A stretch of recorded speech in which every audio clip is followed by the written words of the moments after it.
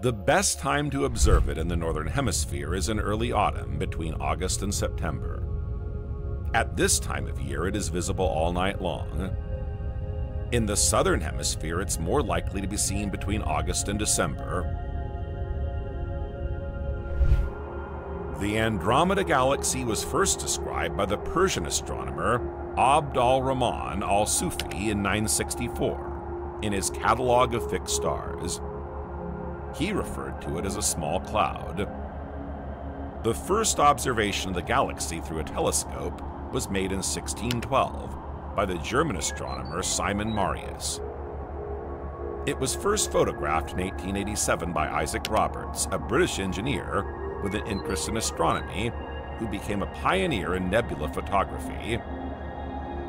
Mistaken for a nebula, it found its way into Messier's catalog as M31,